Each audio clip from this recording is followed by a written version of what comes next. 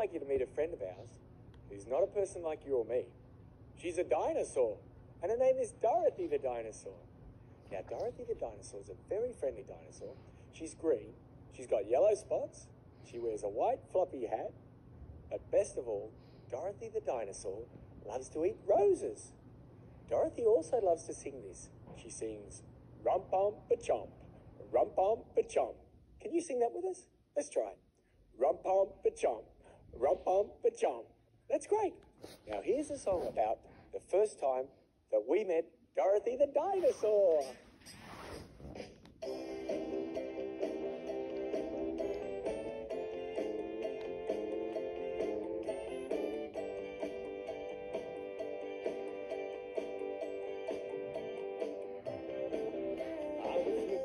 My window late the other night, she was sitting in the garden and gave me such a fright, eating all Mum's roses there in the moonlight. It was Dorothy the dinosaur.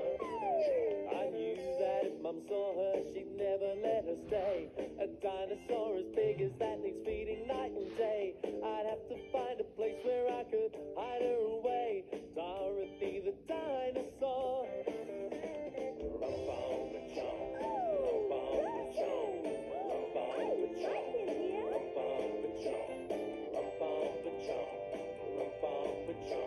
Dorothy the dinosaur. I knew that she was so big that she'd soon be found. My mother called the dog catcher. He came around